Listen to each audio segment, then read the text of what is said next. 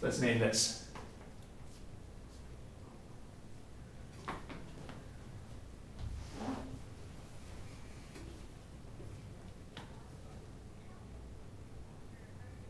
If you want to, you can just tell me in words what it is. 2-pentanone.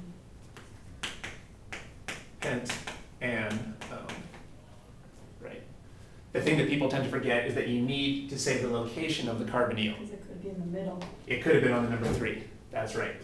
So here we have to say 2-pentanone. So the suffix for ketones is ONE. Good.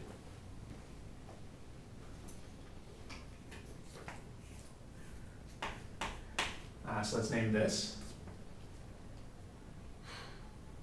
Acetone or 2. I mean, 2-propone. 2-propanone. Propanone. That's right. And the other way it could be dimethylketone. Yeah, you could also, another way of naming it is a dimethylketone. I guess that's right. I don't usually use that system, but I suppose that would also be another common way of naming it. In real life, this is always called acetone. Yeah. And as we've talked about, acet always means 2 carbons, except for this one exception, where it means 3 carbons. That's not hard to remember, because there can't be a 2-carbon ketone. That would be an aldehyde. It's impossible to have a 2-carbon ketone. Okay, so IUPAC name is propanone. Everyone calls it acetone. Don't forget the AN here. That tells us that there's no double bonds, because if there was double bonds, it would be propenone. Although, I guess this has too few carbons to have double bonds, but don't forget the AN anyway. You probably don't need the number 2, because there's no other place that the double bond could be and still be a ketone, although I don't think you would lose points for that. But people usually wouldn't put the 2 here, because that's really the only place that the carbonyl could be in this case. All right, very good. Let's name this. Cyclohexanone. Yeah, cyclohexanone. Here we don't need a number because by definition this is the number 1 carbon now. So this would be cyclohexanone. Good. So notice, remember that for aldehydes we basically had a totally different way of naming straight chain and cyclic aldehydes. Straight chain aldehydes had the Al suffix and cyclic aldehydes had the carbaldehyde suffix. But that's not the same as for ketones. For ketones, the straight chain and the cyclic is basically the same. It's still an ONE suffix. Because it's on the ring. That's exactly right. That's a good point. You can't actually put the aldehyde in the ring, so I guess that was the rationale for giving it a whole different type of suffix. Whereas you can really put the ketone carbon right in the ring, so they use the same suffix as they would for the straight chain.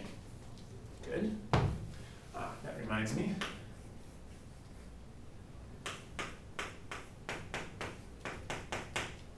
What's this usually called? Benzaldehyde. Yeah.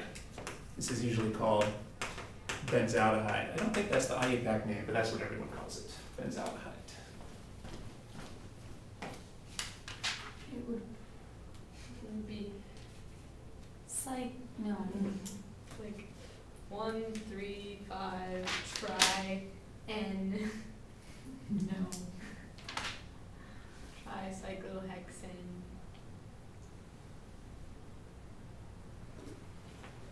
The IUPAC name is benzene carbaldehyde, but I don't think you would be tested on that. Okay. Everyone calls this benzaldehyde. All right.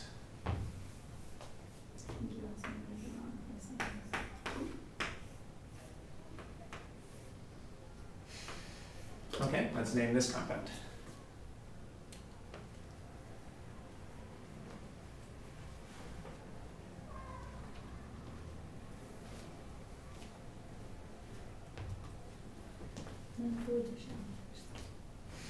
Yeah, good. It's good to notice that this would be a good source of Michael addition or any other conjugate addition.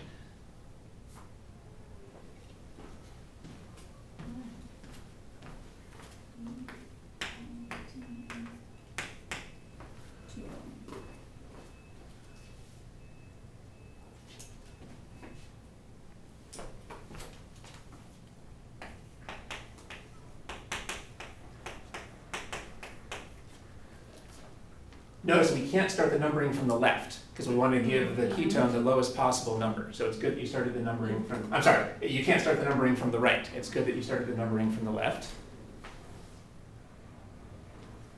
However, again, we made a mistake that we talked about a couple minutes ago. E. Yeah. Ah. Yay. It's so easy to miss that. All right.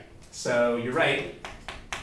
Again, it would be legal to use trans here, but to be on the safe side, we'll just call it E because these two groups are on opposite sides of the double bond. Our two groups are on opposite sides of the double bond, so this is E or trans 3-pentene 2-one.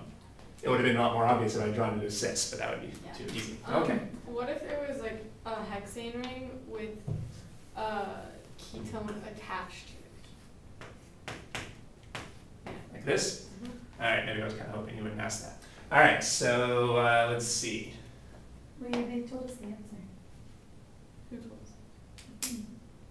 It was cyclohexane to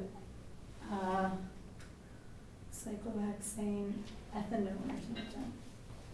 Let's see what the book says about that.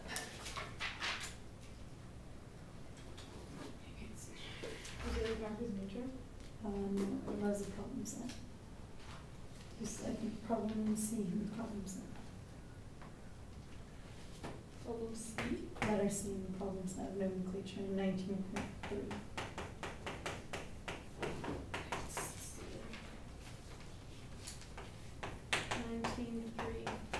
So here's the IUPAC name. Oh, no, here. And it's right there. It is a hexyl in the book, I don't think. No, these are oic acids. These are oic acids. Yeah, we'll get to those in a few minutes. So far, we're still working on aldehydes and Oh, ketones. it is hexyl? So we're naming this as a substituent. We're naming this as a substituent. If this was the main chain, it would be cyclohexane. But since we're naming it as a substituent, it's cyclohexyl. Here's the number 1 carbon. So this is the parent chain over here. It makes sense to treat this like the parent chain, I guess, because it's got the functional group. 1 cyclohexyl, because the cyclohexyl group is on the number 1 carbon. And there's 2 carbons in this ketone over here. So it's 1 cyclohexyl ethanone. However, there is a common name for this that comes up a lot that I'm always forgetting. No. Acetophenone? Yeah, although that wouldn't apply here, actually. What if that was a benzene? Yeah, that comes up more often, so let's do that. All right, so how would we call this? First of all, we can name it with an IUPAC name that's pretty similar to how we use the IUPAC name here. 1 cyclohexene -yl. Now we need, what is the name for benzene as a substituent? Phenyl. Phenyl, Oh, that's phenyl. right. We talked about how that doesn't seem very logical, but it's not called benzyl. Benzyl is something else. Benzene as a substituent is called phenyl. Benzyl is actually something else. Yeah. Yeah, I think we talked about that. We can review that. That'll probably be more important on the second midterm when you guys have actually studied benzene. But yeah, I agree. logically speaking, you would think that this would be benzyl, but it's not. A benzene substituent is called phenyl.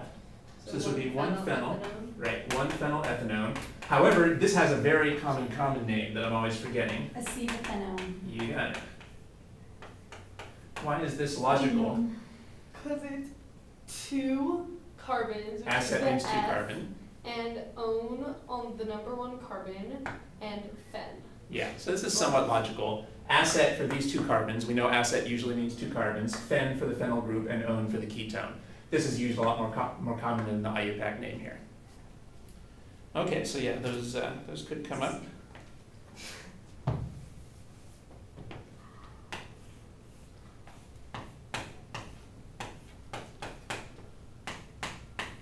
All right, let's try naming this. 2, 4.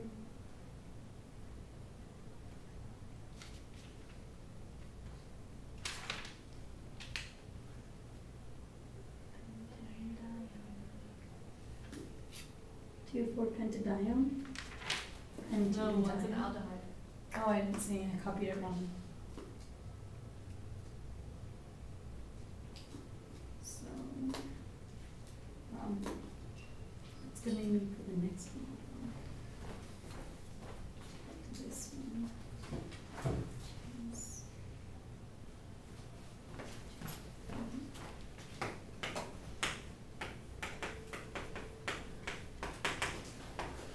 Okay, that's good. It's good that you started the numbering from the right and not from the left. Also notice if there's a competition between a ketone and an aldehyde, who gets the suffix aldehyde? Usually, now we can't use my oxidation trick because these have the same level of oxidation. However, the other tiebreaker is usually terminal functional groups are higher priority than internal functional groups. Well, aldehydes have to be terminal, so this gets the suffix. So this would be, and so it looks like you guys have remembered that a ketone prefix is oxo. We saw earlier that alcohol prefix is hydroxy. Well, ketone prefix is oxo, so this would be 3-oxo-butane now. Okay.